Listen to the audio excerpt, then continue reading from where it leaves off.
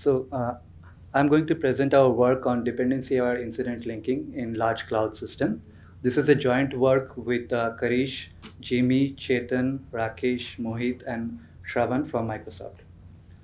Despite significant effort, cloud services still faces outages or incidents. And these incidents can be significantly costly in terms of economic loss to the company due to service level agreement violations and customer dissatisfaction. Furthermore, the on-call engineers spend a significant amount of human effort in resolving these incidents. Worse, in many cases, due to service dependencies, one incident might have a cascading effect and it can lead to multiple incidents within a short span of time. So if we can cluster those incidents into a single group, then we can definitely reduce the human effort from the on-call engineer. So one engineer can solve all the incidents together. Furthermore, we have seen that usually the time to mitigate these linked incidents is usually higher than the other incidents. So efficient incident similarity model can actually reduce the overall time to mitigate those incidents as well. The existing solutions for incident similarity prediction usually leverages only incident textual and contextual information. However, those models fail significantly when the similar incidents are coming from different services or from different workloads. So, to address this issue, we also somehow need to integrate the service dependency information into our model.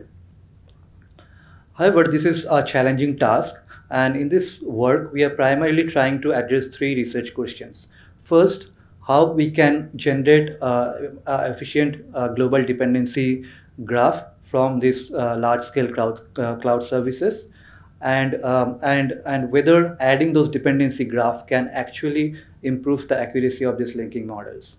Secondly, how to efficiently combine the textual and graphical information together to train an efficient ML model. And thirdly, we also wanted to test out how the performance varies for similar incidents that are coming from the same services, different services, as well as from different workloads. So to generate the dependency graph, we have considered 5 major workloads from Microsoft that has given us like 610 unique services.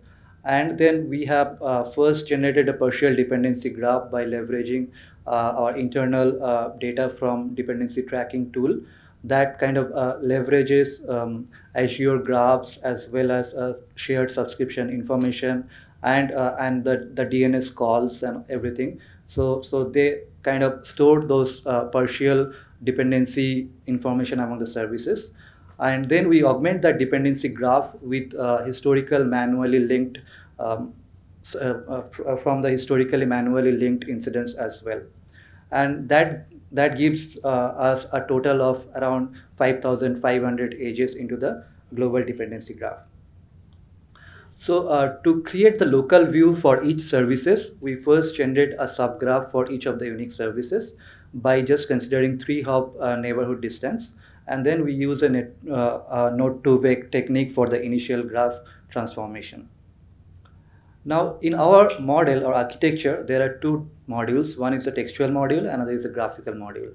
So for textual module, we have considered the incident title, topology, and some categorical variables like owning team, monitor ID, and failure types.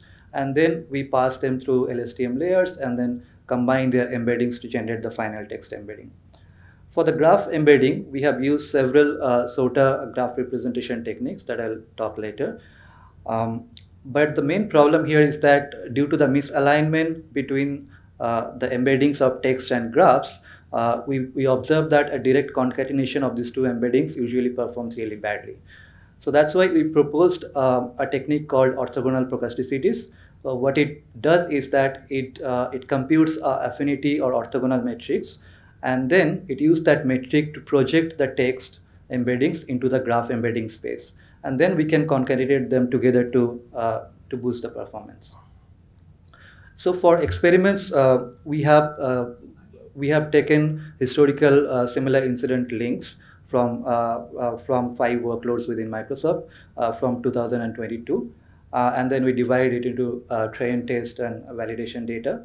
And then for each incident, we have created a triplet, which has a positive similar incident example and a randomly picked negative samples. And then for training the model, we have used triplet loss to that is being optimized. And we have considered our method with three benchmark approaches. First one is the baseline, that is using only the textual information. Second one directly concatenates the textual and graph embeddings together. The third one is a leader method, which is a recently proposed method that basically computes the similarity score from textual and graphical modules separately, and then take a convex combination of those two scores.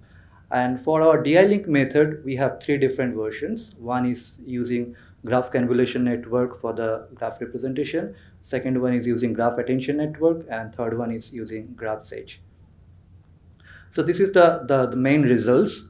What we observed is that overall, the concatenation model performs really badly. It is even performing worse than the baseline textual model.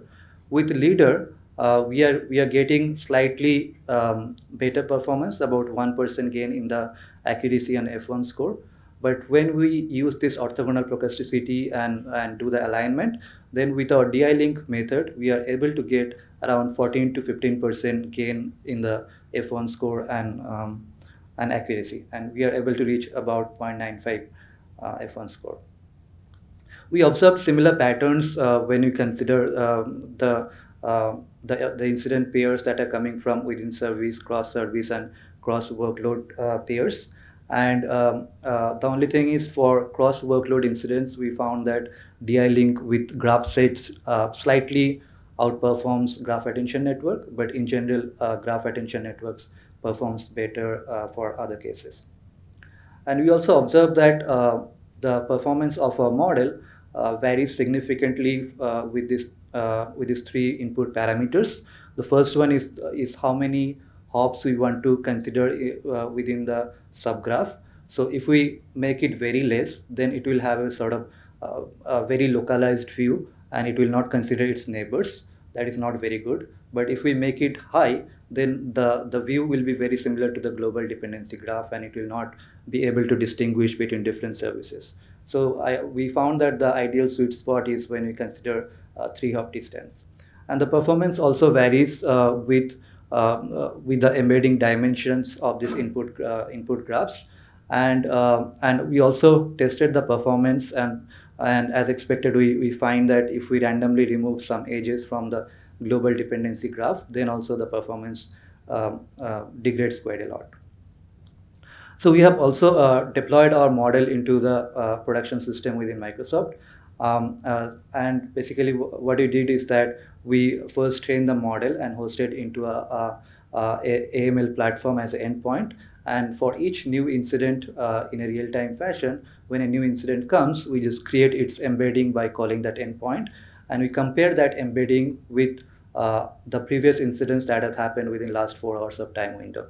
And if we find some similar incidents, then we show those recommendations into the ICM portal that is directly used by the on-call engineers, and they can actually give us a feedback about whether those links are correct or not.